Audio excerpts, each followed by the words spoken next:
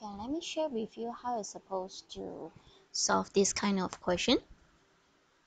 Okay, now you don't confuse with the transformation techniques to be used.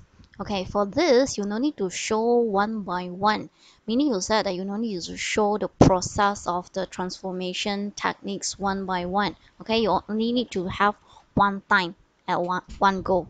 Okay, so let's proceed. Okay, please make sure your drawing was only within -1 to 1. Okay, so here what you're supposed to do, you need to highlight. Okay, because you should know that in general you will have in this form, right? A, then you have your cos, then bx plus c. Am I right? This is in general. So from here you identify yourself. So your A is -2 here. Okay, your B is pi. Yes, exactly. I mean, okay, it's pi. Okay, and don't forget your C. Any C here? No. If no, then you put 0. Okay, to construct cos, you must have at least 5 points. Why? Because basically, I hope that you should remember in general how does the your cos looks like, right? Okay, so you can see basically you have 1 point, 2 point, 3, 4, 5. See that? So you need to have at least 5 points here. Okay, to construct cos. Okay. So let us start. So, and don't forget that all your sketching must be within the range given or provided to you in the question.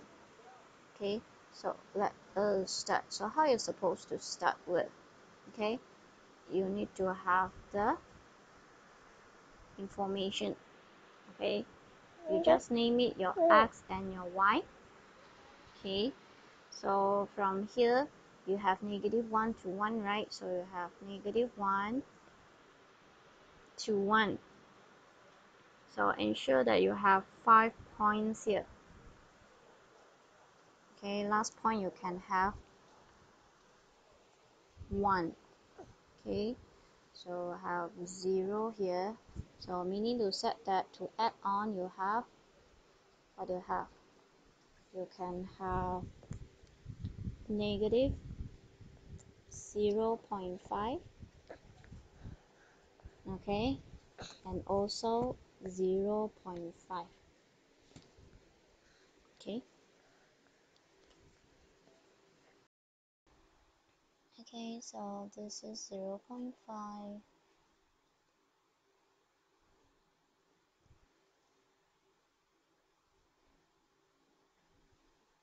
Write it properly. -0.5.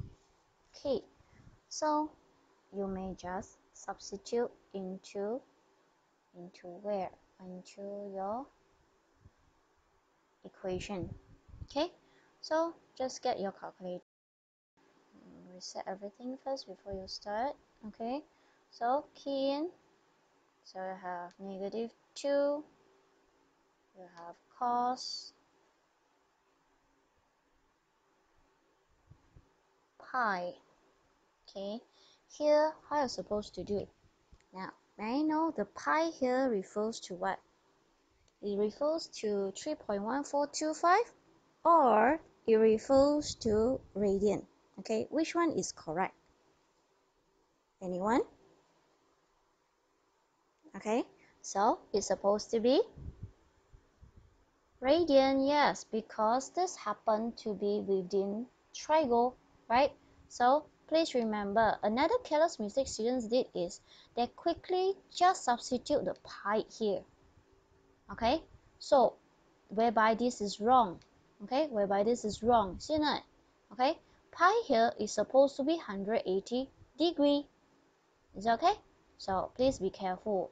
Okay, so this is the careless mistake that I demo to you. Okay, so what you're supposed to do, Yes, either you change to 180, okay, or your D you change to radian form, because now we are in the index form, the D here. Okay, so let us proceed. So your X is what? X is -1. Okay, so get the answer. So you have 2. So you have 2. Okay, after that, substitute again. Just change it. Okay, you have 0.5. Oh, okay. You have -0.5. Okay, correct. Okay, you have 0 here. Okay, so again, you have 0, so enter. You have -2. Just modify, no need to key in every time. Okay, you just key in the one in the bracket. Okay, 0.5. Okay, you got 0.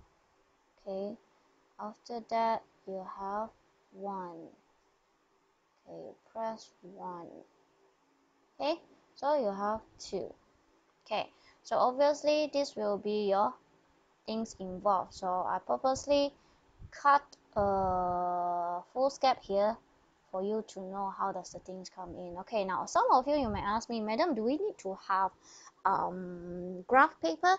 Yes, you can have if you want. If not, actually, because the questions only ask you to sketch. Yes, okay, the question only asks you to sketch, so you no need to have any graph will do. Okay, this is just simple calculation, so no graph should be okay.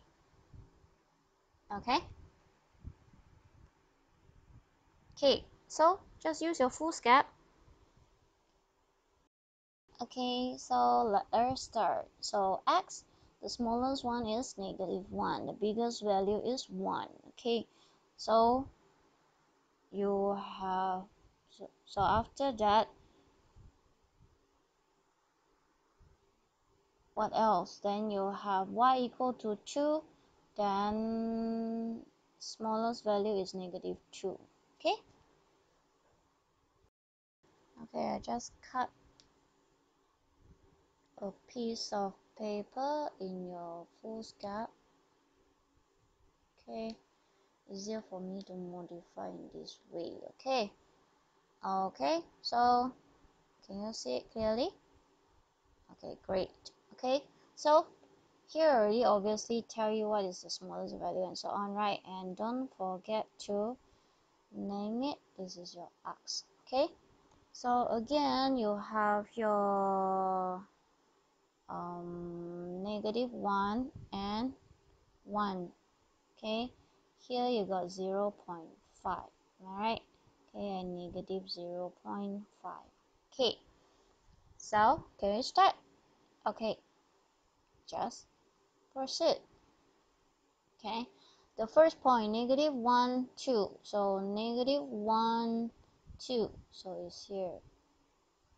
Okay, after that 0, -0.5 is here. Okay, after that 0, -2 is here. Okay, 0.50, 1, 2, so it's here. Okay, so after that, what is supposed to do? Yes, just join up. Just join up.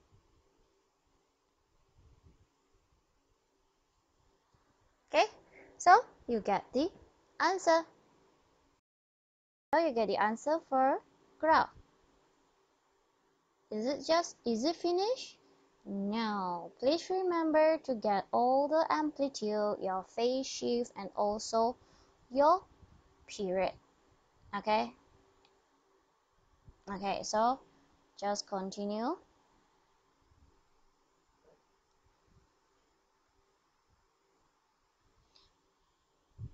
Okay, so you write down what is the amplitude. Okay, your amplitude is absolute A. Amplitude absolute A, so is absolute 2, so you have 2. Okay, so what is your period? Okay, period is 2 pi over b absolute, so 2 pi, your b is pi. Okay, so it means that your period is 2. So, okay, so in this case, any phase shift here? No, right? If you write, it's not a problem. So phase shift, okay, is actually c over absolute b, right? So since your c is 0, so that's why you have 0. Okay, no phase shift here.